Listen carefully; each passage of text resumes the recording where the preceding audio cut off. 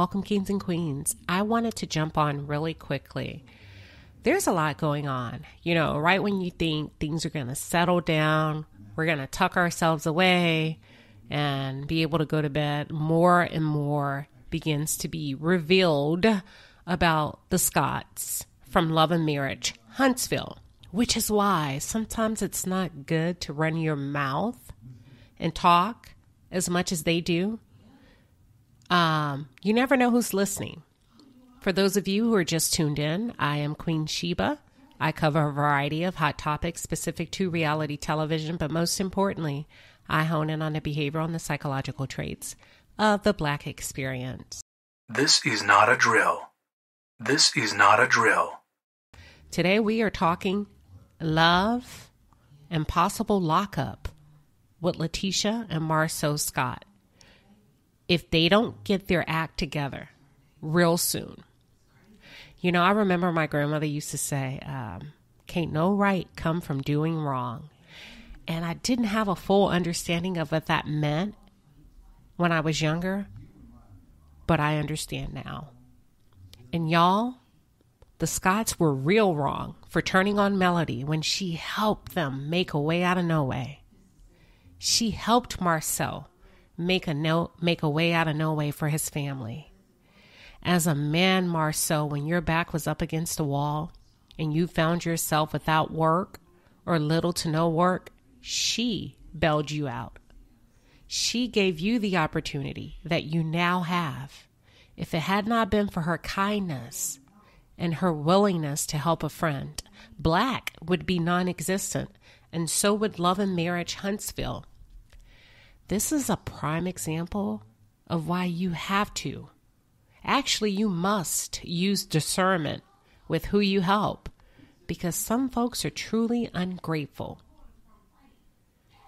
These people, Tisha and Marsau, took out 2 PPP loans to floss and cap on national television in order to present themselves as something that they really aren't, okay? And the sad thing is, we just witnessed, follow this closely, a few episodes back, Marsau said that Tisha is the majority owner of Scout. So what does that mean? That means she possesses 100% liability.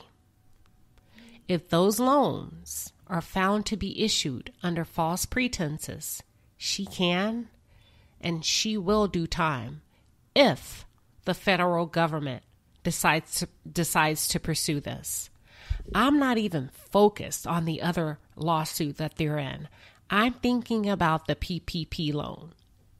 And Tisha, don't think that it can't happen to you, because it happened to Teresa Giudice. And she was married way longer than you. And I know you like to throw up in our faces that 15 years gives you advantages.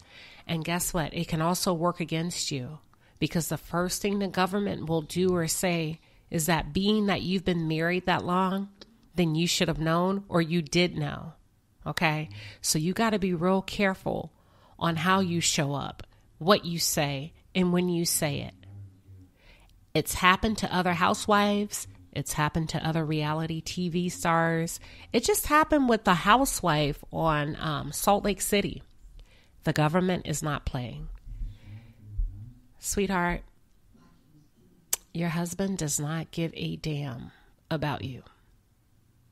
Because when a man loves a woman, and I'm not even trying to be funny, when a man truly loves a woman, he wouldn't put you in that type of position.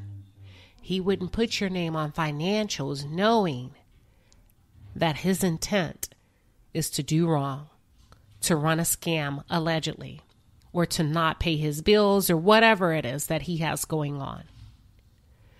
Tisha, I am being as sincere as I can. We tend to have a lot of fun as content creators going in on the cast members, but for real, this sounds like the perfect setup to me. God forbid if y'all were to catch a case behind this, Girl, they're going to examine every inch of paperwork and they will nail you to the cross.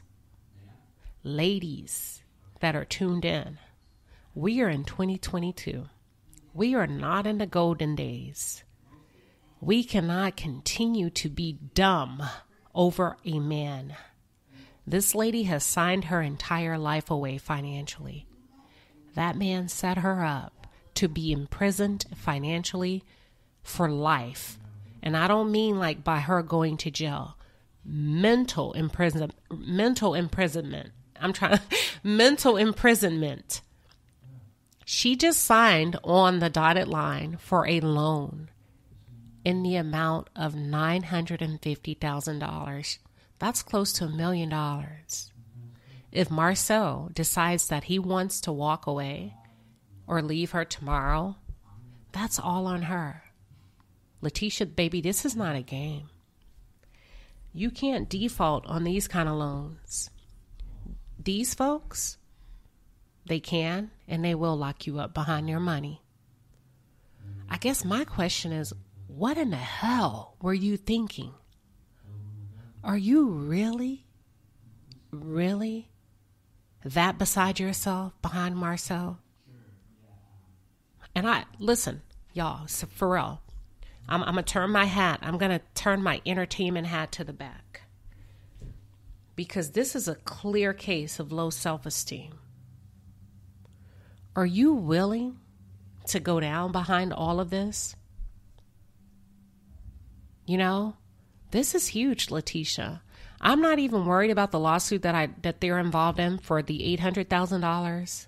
My concern is this girl is willing to lose her freedom behind a man who has clearly manipulated her over and over and over on national television, and it now looks as if he's allegedly manipulating the situation so that he walks away scot-free, literally. You know, the funny thing about time, it will always level the playing field. You know, if you're feeling down, if you're feeling like somebody, you know, did you wrong, you're in this crazy situation, give it time. Because what comes up or what goes up must come down. You know, a couple of weeks ago, a fan or a viewer asked Marsau and Tisha would they ever consider thanking Melody for what she's done for them. And I think it was Marsau who said something along the lines of, well, you can keep waiting or don't hold your breath. That's what he said. Don't hold your breath. Well, it looks like we won't have to. Because according to these newly revealed reports, you've allegedly frauded the government in the amount of $80,000, give or take. Because Schultz isn't even licensed. Imagine that. You're taking out loans in a business that doesn't have a license or has an expired license. So how will you explain that to the government? And you didn't have enough common sense to separate the physical addresses that are used for each loan, right? They applied for 2 PPP loans, okay, for Schultz. But they use the address of Black. Make it make sense. Just ghetto.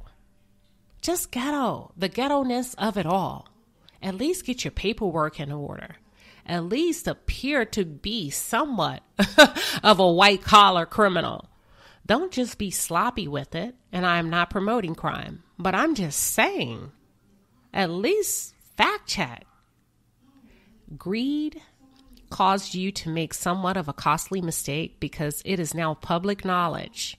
And the federal government, I'm telling you this, the federal government, they have extended PPP loan investigations for up to 10 years now. So they can go up. They have 10 years to come after you. One of the loans that they applied for show that the status has been forgiven. But that can be amended or overturned if the government discovers that they applied for this loan in a fraudulent way by providing incorrect or inaccurate information. Letitia, I got to take a sip of wine on this one. Letitia, your priorities are wrong. You're so busy worried about Melody. Baby, don't worry about Melody. Melody can take care of herself. I need you to be focused on what's going on inside of your household, because you've gotten yourself involved in some really serious trouble. How in the world can you not see that this man has finessed you all the way to the bank? Even if they pay off that PPP loan, she's still looking at almost $1 million that she has to pay back for the loan that she took out to build that house. And I'm going to be honest, I don't think she has that type of earning power. I don't think she has those type of business opportunities flowing in, or that type of entrepreneurial experience. It's funny because sometimes when you watch these shows and they're doing things or they're revealing things within the episodes, you're thinking, that just don't make sense. But we don't have enough information to put two and two together. And also because the Scotts are so sneaky and they don't share a lot, they lie a lot.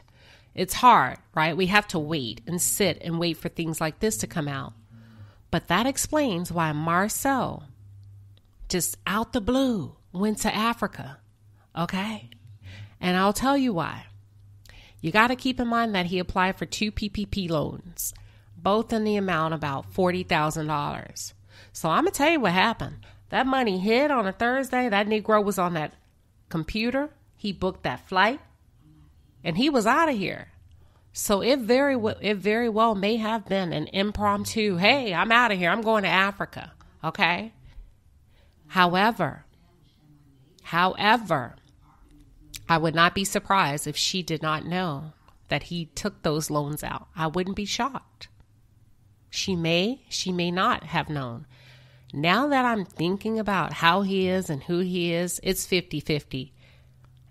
I will say this. I do believe, in my own personal opinion, now that I know how conniving they are and how conniving and trifling he is and what he's willing to do to get what he wants, I do believe he did take a woman to Africa.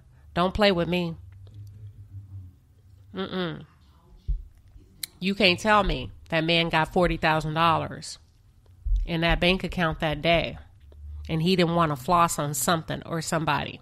You didn't take your wife. You had enough money to take your wife and your kids. That man took another woman, in my opinion. Now that I know what I know regarding this money, and then 2 months later, he went back and got another 40. Oh yeah, he was flossing. He was balling, shot calling, all of that. He definitely flewed somebody out. But this is really sad because, all jokes aside, this man is setting this girl up to take the fall, just in case. I wondered why he suddenly had a change of heart. For 3 seasons, this dude was like, no, we're a traditional couple. She can't work. She can't do this. My woman's not going outside the home. This is what you signed up for. Then all of a sudden, boom, overnight, he was like, Letitia's the brains behind the operation. She's the boss. She makes all of the business decisions. Put 2 and 2 together. This Negro was going on public record. That's public record. And she sat there being naive, just smiling and grinning like she won something because she wanted Melody. You were so focused on Melody, you couldn't see the bigger picture. You were so focused on being a boss like Melody, you didn't see your husband was allegedly, potentially setting you up to take the fall. And you're just grinning. Did it not occur to you to say, why my husband all of a sudden acting changed and brand new? And I guarantee you, even if somebody pulls her to the side and tries to warn her, you need to be careful. Your husband just took out $80,000, give or take. You just put your name on a line for almost $1 million. Even if somebody pulled her aside and tried to school her, I guarantee you she wouldn't believe them. Letitia seems like the type who would actually have to touch the fire to know that it's hot. I believe Letitia wouldn't realize how serious this is unless she was actually sitting in a jail cell. Marsau, in my opinion, is actually worse than Martell, but in a different way. Marsau is cold-hearted because he does not give a damn about Letitia as a mother, as a daughter, or as a woman and or a wife. This man is setting this up so he bears no legal and or financial responsibility for anything that comes his way. These people are criminals.